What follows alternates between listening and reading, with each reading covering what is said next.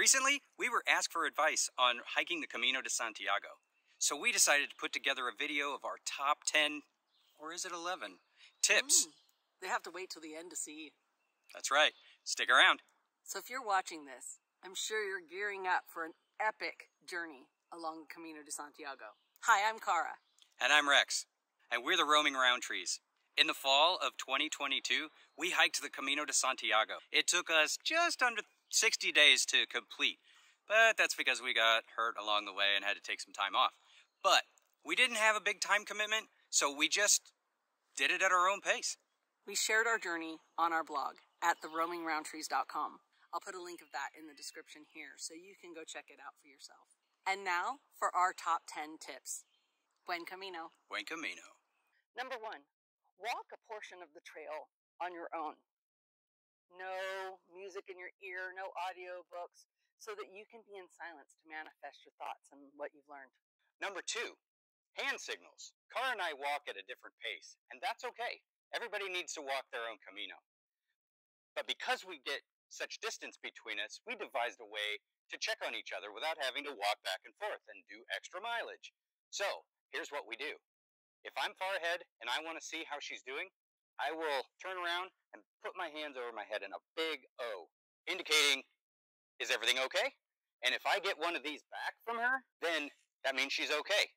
If I get anything else, then that means I need to come back and check on her or something isn't right. So that's a good way to do it.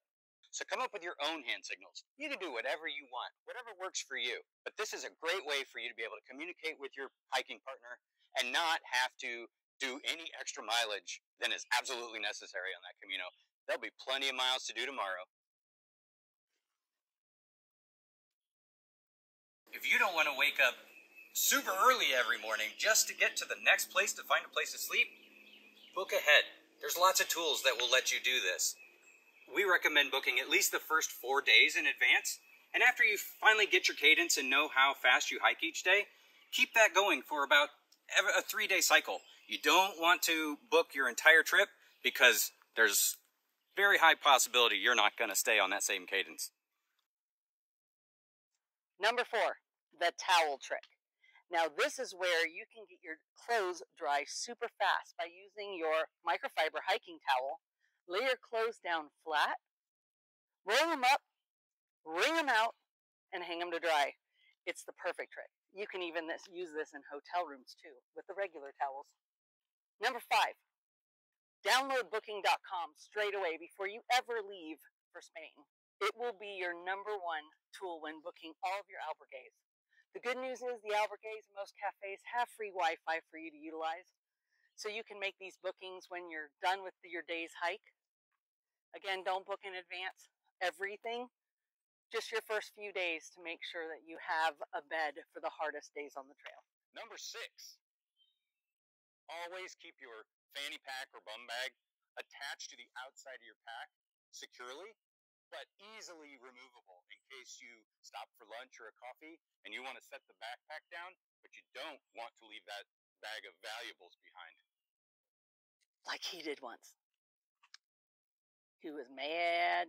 Number 7, learn to use Google Translate before hitting the trail. You're going to thank me for this one.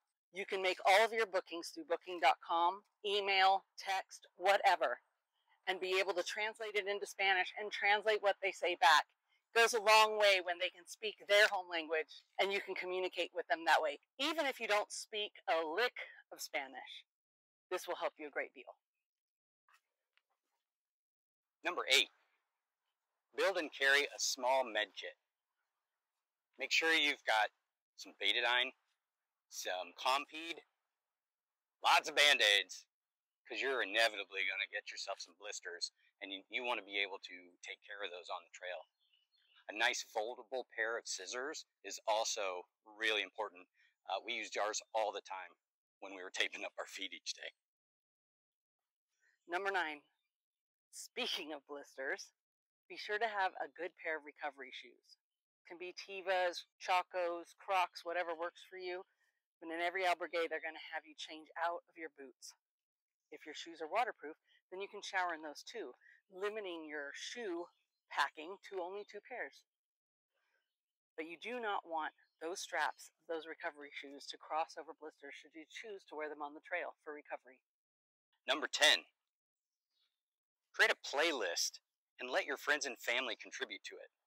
Not only will you have all of your favorite songs on there, but people can add songs that remind you of them, and you can remember them along the way.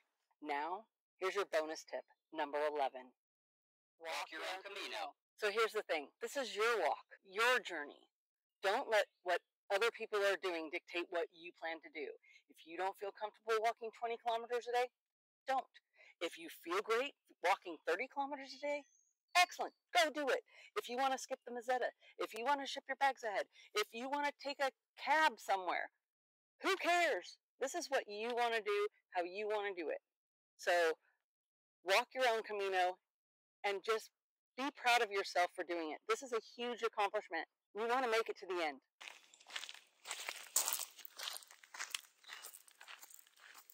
These tips were most helpful to us. I hope you find them helpful to you too as you plan or embark on your journey along the Camino. If you're blogging your journey or simply posting to Facebook or Instagram, please drop your handle below. We would love to follow along your journey and offer you support along the way. Absolutely. Buen Camino.